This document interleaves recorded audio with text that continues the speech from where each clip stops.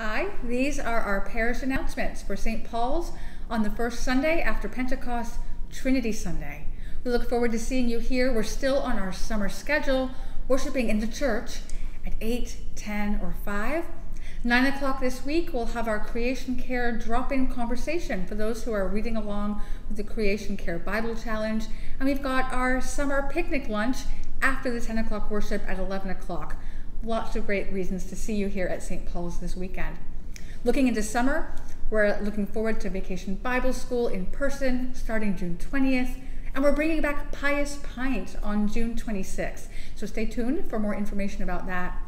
And as we are moving through the month of June, remember our partners this month with our outreach summer projects is Casa Churalagua, where your generosity can support young people, children in their summer programming.